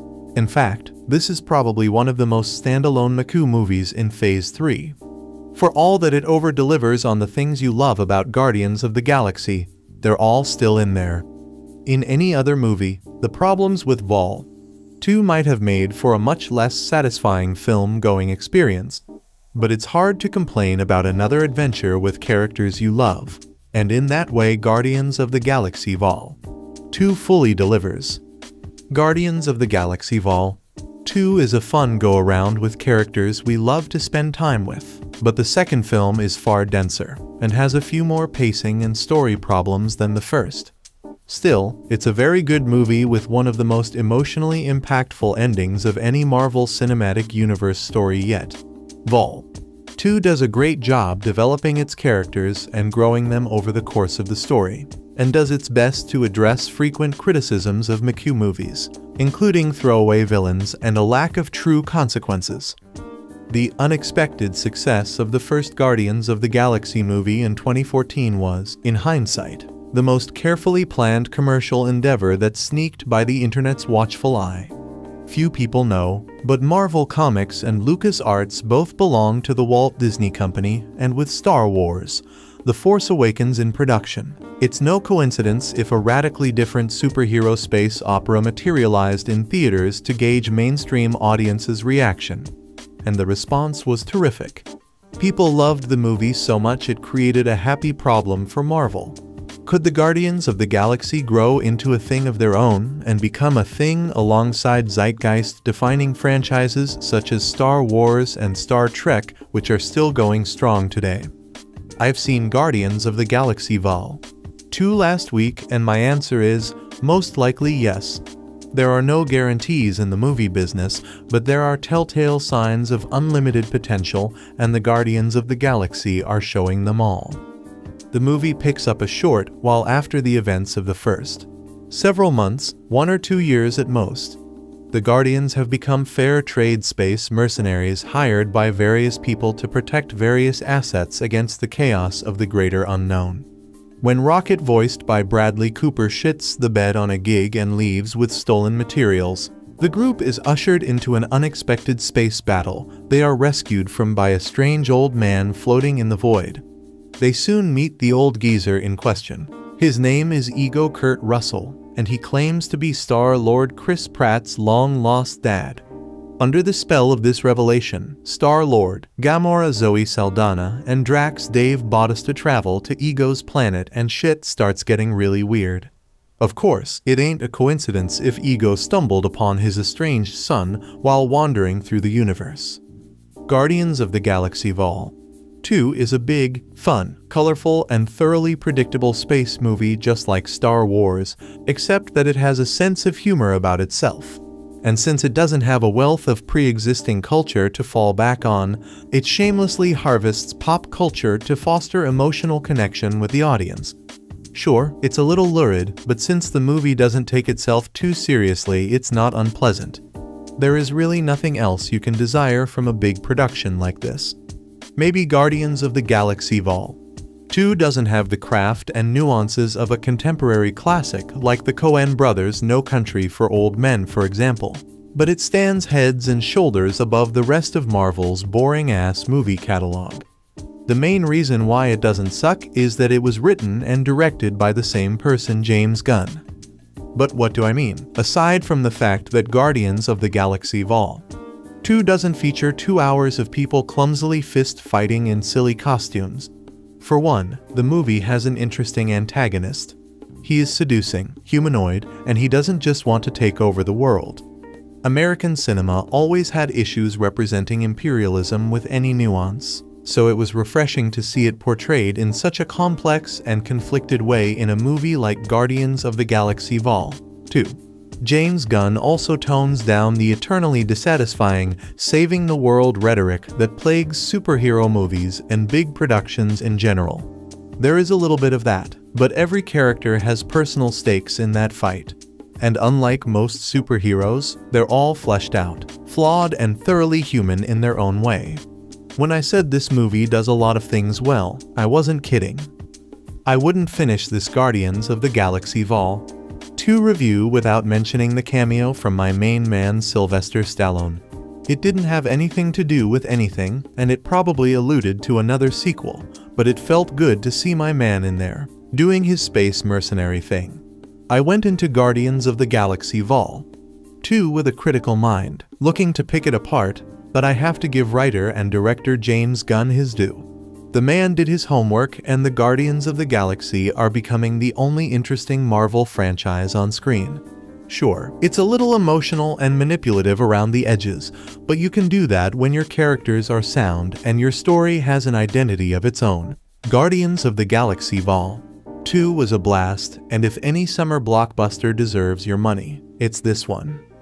James Gunn carved out his own niche in the Marvel Cinematic Universe with his 2014 surprise, Guardians of the Galaxy. The former schlock director C. Slither now delivered a superhero film with a familiar space opera scenario reminiscent of Star Wars, except with offbeat humor, a hearty sense of 70s and 80s nostalgia, and a playfully sarcastic cast copied straight from the Millennium Falcon crew. The result felt innovative in the context of the greater MCU. Its characters more cartoonish and tongue-in-cheek than typical comic book material. Championed as the voice of the original, Gunn returns as sole writer-director, a rarity for Marvel Entertainment productions of Guardians of the Galaxy Vol.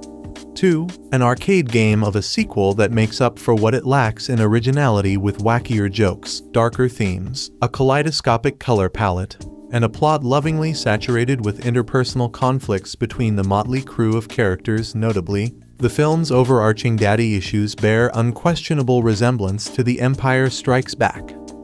Chris Pratt returns as Peter Quill, aka Star-Lord, a charming hero and overgrown child with an affinity for dated pop culture. Save for the Walkman and troubled parentage, he's basically a clone of Indiana Jones and Han Solo, or perhaps Jack Burton is a more appropriate comparison. Not much has happened to Quill's crew since the original, besides becoming heroes for hire. In the hilariously juxtaposed title sequence, a miniature version of the tree thing Groot voice of Vin Diesel, still growing after his sacrifice in the first film, performs a blithe dance to Alo's Mr. Blue Sky as his teammates fight against an interdimensional creature. In case you've forgotten you haven't, the Guardians also consist of Zoe Saldaña's green-skinned killer Gamora, Dave Bautista's metaphor-deficient brute Drax, and Bradley Cooper's voice as the self-hating and sarcastic raccoon named Rocket. After another successful mission, they collect their payment from a genetically enhanced race called the Sovereign, led by the gilded Ayesha Elizabeth Debicki in the form of Gamora's estranged sister Nebula Karen Gillian, but they soon find themselves chased by their employers. On the run, they find safety with Quill's long-lost father, Ego, a literal living planet and godly celestial who takes humanoid form in the appearance of Kurt Russell.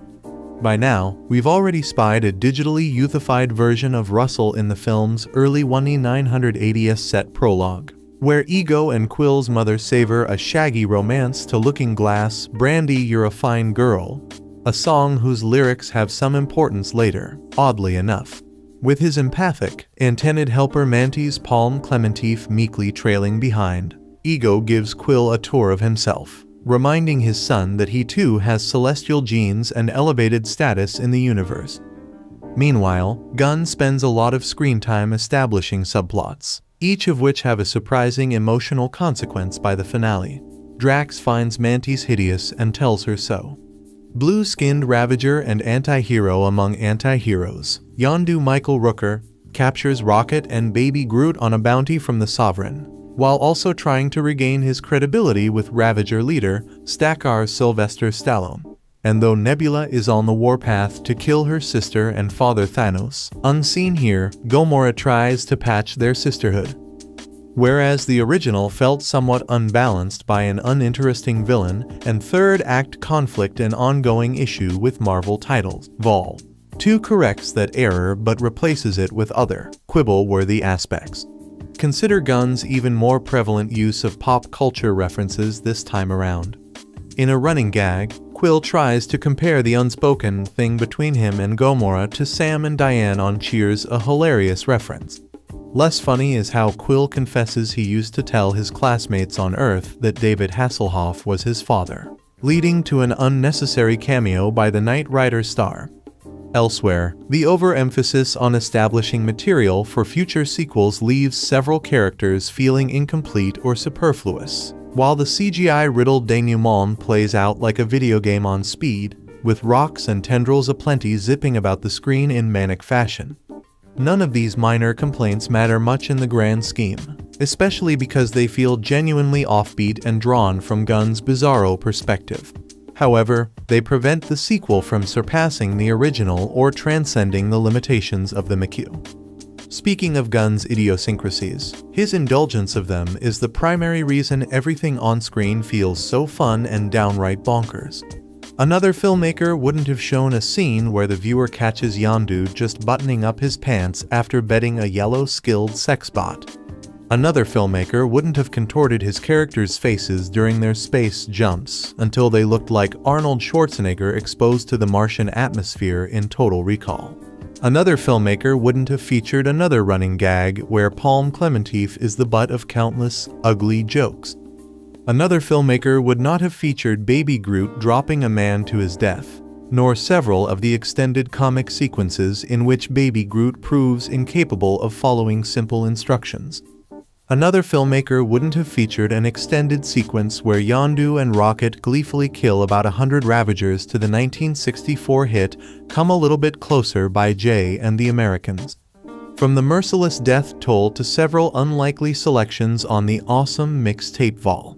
2 soundtrack, Gunn has poured his personality into the film, which is evident to anyone familiar with his pre-blockbuster work. Guardians of the Galaxy Vol. The second of may be loud and actionized summer fare, but it entertains by finding an equilibrium between diversionary thrills and emotional substance. Amid the dozen or so alien skin colors and ridiculously high body count, Gunn's effervescent visuals, persistent oddball humor, and momentum throughout feel secondary to the character drama and emerging themes of family, which seem genuinely felt instead of applied for superficial reasons. Take that Fast Furious series. Russell makes an excellent villain, perhaps that's a spoiler, but he's a god named Ego, so you should have put that together already, and the actor's unending charm makes his broken relationship with Quill feel tragic. Most surprising are the heartstrings pulled by various subplots, leading to a final scene that allows the viewer to saturate in a feeling of melancholy and loss, which is quickly shed by the 5 scenes after the end. To be sure, Vol. 2 never takes itself too seriously, yet it contains plenty of heart. Gunn's ambitious script comes together in a rousing way, reminding fans why the Guardians of the Galaxy remain the crowning jewels of the MCU. When I saw this movie, I was filled with such a euphoria, such utter joy. I haven't felt that good watching a movie since the original Guardians of the Galaxy. Vol. 2 is the perfect sequel. This is the kind of movie that is the reason I love movies so much, the kind of movie that fuels my passion for good stories, clever dialogue, and memorable characters. This is the best movie I've seen in years. Hell, I'll go ahead and call it. This is the best movie I'll see this year. And yes, I'm aware we're due for a Star Wars episode and a Jack Sparrow adventure later before the year's out. Marvel, in my opinion, just can't stop. They can't make a bad movie. They haven't yet. Even Ant-Man, which is probably my least favorite of the MCU films except, maybe, Incredible Hulk, but who really counts that one, is still a wonderfully entertaining movie. But with Marvel, they just get better and better. Winter Soldier was better than First Avenger, and Civil War was better than Winter Soldier. Age of Ultron was better than the Avengers, and Civil War was better than Ultron. Yes, it counts as an Avengers flick. Same with the Thor movies, same with the Iron Man movies. Okay, 2 might be the weakest there, but I'll argue with anyone who says Iron Man 3 isn't a damn good movie. But the point is, this is a franchise that gets better with age. Everything in Phase 2 was better than Phase 1. And Phase 3 is lining up to be better even than Phase 2. It is against everything that movies have done in the past. Sequels have always been worse than their predecessors. More often than not, even if they were good, they weren't as good as what came before. But with Marvel's MCU, you can almost count on the sequels to be better than what you saw last. I mean, look at the trailer for Thor, Ragnarok. But enough praise for Marvel Studios. What about their latest and the Vol. 2 of their weirdest sub-franchise, Guardians of the Galaxy? To me, everything about Vol. 2 is better than the first one, and that is some damn high praise. Let's start at the beginning, and I'll go ahead and drop a spoiler warning for the rest of this review, as I'm gonna want to go into some detail. You know what sold me on the first movie? I mean, what really sold me? That opening. I mean, ever since I saw the first trailer and heard Blue Swede's Hooked on a Feeling, I knew, deep down, that I was gonna love the movie, even if everyone else wasn't sold on it yet. But nothing prepared me for the opening credits, and that was the scene when I knew that movie was going to become one of my absolute favorites ever. It brought such a huge smile to my face, such a giddy feeling inside. I admit, I was nervous how Vol. 2 would even be able to live up to this moment. It did. Son of a bitch, they actually topped that scene, with a scene that greatly parallels the original. In fact, there are a few scenes that parallel the original, but we'll get to that. Opening with our heroes gearing up for an epic battle. We are quick to reintroduce the Guardians 2 months after the defeat of Ronan, BTW, getting a quick reminder of why we love each one so. And then, to the tune of Mr. Blue Sky, we follow Baby Groot as he dances around a landing platform. All the while the Guardians are getting the unholy shit beat out of them by a space monster. Any decent movie would have focused on the action. But this is Guardians of the Galaxy, and this scene is pitch perfect. Not only did it bring a wide smile and that giddy feeling, just like the first movie, I almost cried. I was so happy. The movie kicks into gear following this fight, showing that the Guardians were hired by the Sovereign, a race of genetically engineered, perfect beings who come off more like pretentious children. One of three antagonist groups in this film, the Sovereign proved to be all bark and no bite, as they are humorously thwarted with ease not once, but twice over the run of this film. Rocket, who thinks the Sovereign are a little too high and mighty, decides to enact Aldrin Justice, a phrase which here means he stole something from the Sovereign to teach them a lesson. This, in turn, set the Sovereign after the Guardians as death is their punishment for any slight against them, which, in turn, led to the events of the entire movie. I won't run down the entire plotline because A, you've seen it, or B, you need to stop reading this review and go see it, but I'll hit on some of the best bits. The cast is in full form returning for this second adventure, and we get to dive in deeper with nearly everyone. Yondu has one of the best arcs, as it builds upon the premise from the first movie that he was hired to deliver Peter to his father, and decided to keep him instead. We now learn Yondu has been shunned from the Ravagers who make up the second limb of the villainous trifecta in this movie for transporting kids, like Peter, as that is against the Ravager Code Sea Pirates Code, but more like actual rules than guidelines. In fact, I've read reviews that said Yondu was the most important role in the movie, which is pretty accurate, and a great change up to the formula. In the last movie, Yondu was a minor, yet memorable, role, so promoting him to major character here was a great choice. It echoes the choices Disney's other property, Pixar, has done in the past with their sequels, shifting the focus from one main character to another. They did it with Cars, where the second followed Mater over Lightning McQueen. They did it with Monsters, Inc., with University following Mike Wazowski rather than Sully.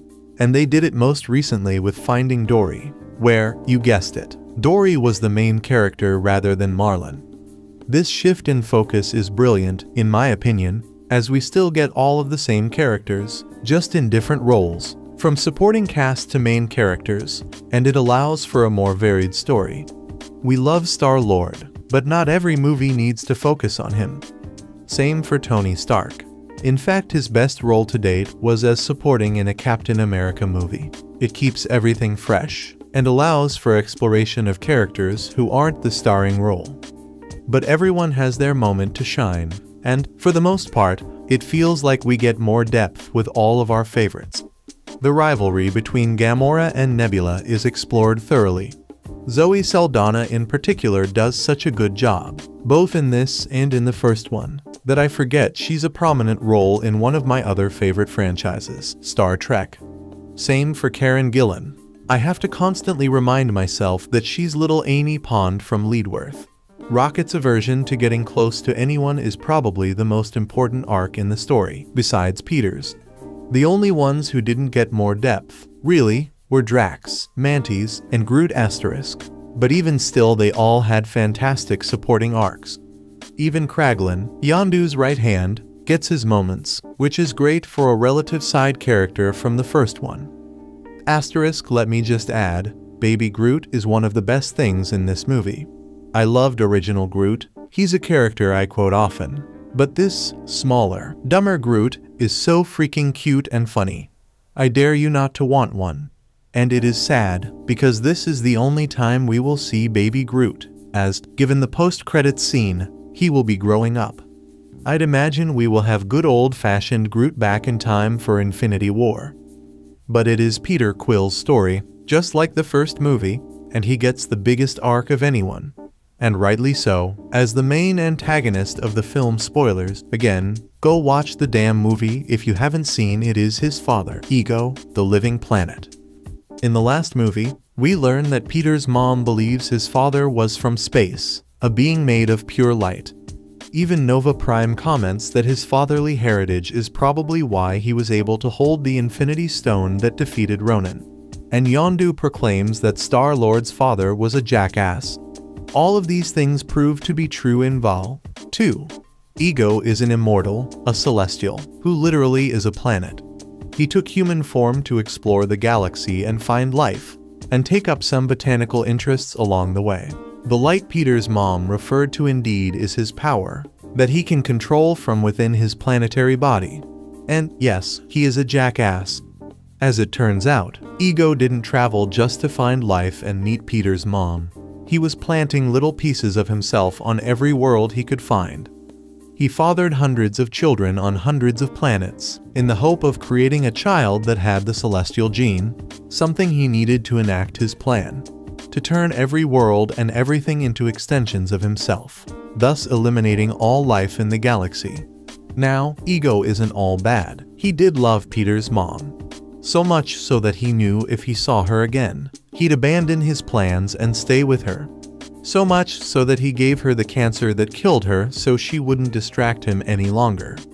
This movie is all about family. About the bonds that keep us together, even if we are pissed at each other. It shows that family doesn't have to mean blood. Peter realizes Yondu was the father he always searched for, even though they aren't related. No, Drax, they aren't related. In one of the most heart-wrenching scenes in any Marvel movie yet, Yondu sacrifices himself to save Star-Lord, stating he wasn't a good father, but he was lucky to have Peter as his son. This, after the revelation that Yondu didn't just keep Peter around because he was useful, but because he learned what ego was doing to the children. Yondu brought him ego killed them all, presumably using them as batteries for his expansion. Likewise, Gamora and Nebula get past the torture Thanos put them both through, and take the first steps towards being real family. And you know, this theme of family is something Steve Rogers and Tony Stark could learn from. The Guardians are a tighter group than the Avengers ever have been. While they annoy the shit out of each other, piss each other off, they never turn on one another. I loved the moment when the Guardians got their hero shot. That scene, like in the Avengers, where we rotate around the heroes as they face the adversary.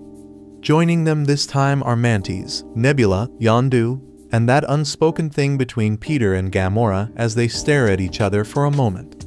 That was such a powerful moment. Damn. I love this family so much. I almost hate to see them join the Avengers next year. And that's saying something. I remember, just a few short years ago, when the second Avengers was on the way, realizing Robert Downey Jr. would probably be on his way out of the franchise soon. Thankfully, he hasn't shown any signs of stopping yet. I didn't think the franchise would be able to maintain its strength once it started losing staples like Iron Man or Captain America. But the Guardians proved that it really doesn't matter if the characters Marvel puts to film are familiar or not. They will provide us with something awesome to watch. Vol. 2 is also hilarious. It is just as funny as the first movie, if not more so, and the humor, to me, seems more refined this time around. If I ever had to nitpick the first movie, and believe me, I don't want to, I'd say that some of the dialogue was a little clunky. Still hilarious, but clunky. This one feels like it has grown into its shoes and wears the humor very well. The titular team feels like a well-oiled machine of dysfunctional parts that don't work together, and it pays off. Boy, does it pay off. From the opening credits all the way through the end credits, seriously, sit your ass down and pay attention, not only to the extra scenes, but to what is going on in the background of the end credits themselves. The movie is just damn fun and damn funny. And the great thing is that returning gags from the first movie are few and far between. Only a few callouts, like Baby Groot freezing when Drax looks at him, or Rocket's obsession with stealing prosthetic limbs or fake eyes, make a brief cameo, enough to remind us that we are dealing with the same characters, whereas the rest of the humor is entirely original. And when these callbacks to the first movie do occur, they don't feel blatant, but natural. Characters like Drax and Kraglin, and even newcomer Mantis, are scene stealers, often being responsible for the biggest laughs. This is a sequel that doesn't feel like a sequel, but more an extension of the same story. It doesn't feel like a studio demanded more, but that the story demanded it. The action ties into the humor as well. Villains like Aisha, while imposing, prove to be just as humorous as the Guardians themselves while not trying to be, and their addition as well as the return of the Ravagers gives the Guardians Galaxy a wonderfully absurd flavor, not unlike Hitchhiker's Guide to the Galaxy at times, which for me is high praise. As for the Sovereign, the best part about them is how easily they are defeated, time and again, despite how dangerous they appear. And where some movies have struggled with multiple villains, cough Amazing Spider-Man 2 cough Vol. 2 balances the Sovereign, the Ravagers, and Ego in a very natural way. The thing, though, that makes this movie work so well is the same thing that makes Pixar movies work so well: the perfect blend of comedy and emotion. The movie transitions well from laugh out loud to somber to action without missing a beat. This is a formula that Disney has done so well to achieve, and they've been doing it time and time again with Pixar, and then with Marvel, and now even with Star Wars. Awesome Mix Vol. 2 is just as memorable as Awesome Mix Vol. 1.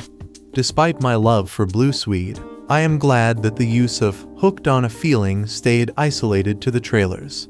Nothing from Awesome Mix Vol. 1 was reused in this movie, and, just like the first one, all of the music fit in so well within the narrative. In Guardians of the Galaxy, Come and Get Your Love was my favorite track. Here it is Fleetwood Mac's The Chain. I've never listened to Fleetwood Mac, and I didn't expect them to sound like that, but damn, I'm a fan. This song plays early in the movie, but recurs again during the climax in an awesome way. I also loved the pairing of Jay and the Americans Come a Little Bit Closer with Yondu's takedown of an entire Ravager ship crew with his whistle arrow, as well as Silver's Wham Bam Shang-a-Lang when Aisha and the Sovereign's fleet returned in the climax. Soup.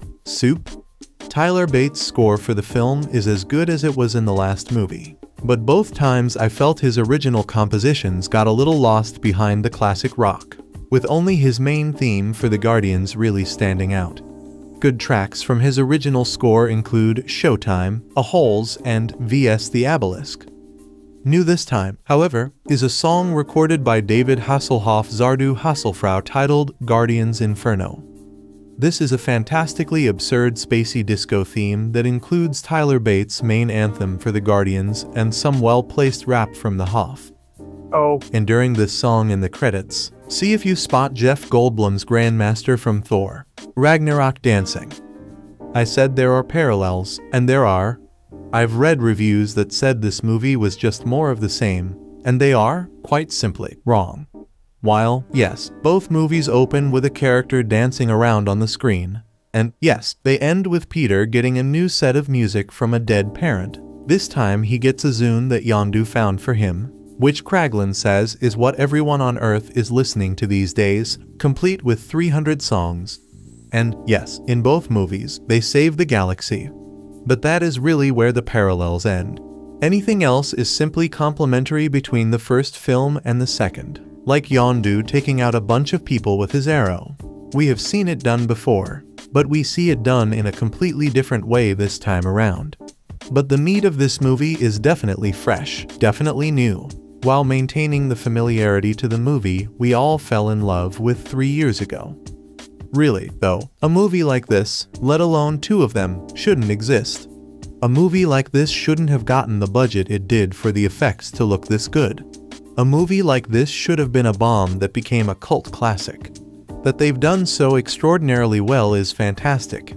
It's almost as if Star Wars and Firefly had a child and everyone loved it. Guardians of the Galaxy has been my favorite movie for 3 years. As much as I loved Civil War, hell, even as much as I loved the return of Star Wars, Guardians always maintained that spot of love for me. It was always that movie that made me laugh, made me just damn happy. I could watch it whenever, and it just made the day better. Vol. 2 is, put simply, a perfect extension of that first love. For now, I will say I loved it more than the first, but that isn't necessarily because it is better, because that would imply that the first is inferior to something. It isn't. The first Guardians is still my favorite movie, and Vol. 2 is just as good, just as brilliant, just as oddball zany, just as clever and witty and absurdly hilarious, just as poignant. Basically, if you are watching a movie with the phrase Guardians of the Galaxy in its title, you win. Like any good mixtape, James Gunn serves up a steady vibe, and it's a familiar one to fans of 2014's Gotch. Peter Quill/Star-Lord Chris Pratt still has his cock of the Walkman swagger. Gamora Zoe Saldaña continues to kick ass and thwart Quill's advances. Drax Dave Bautista has perfected being the living embodiment of big dumb fun, and Rocket, voiced by Bradley Cooper, managed to maintain a bottomless reserve of dickish rejoinders. The only perceptible difference this time around comes courtesy of Groot, well, Baby Groot, a marble-eyed CGI bundle of emotional manipulation who has been raking in the Dawawas since the first trailer dropped.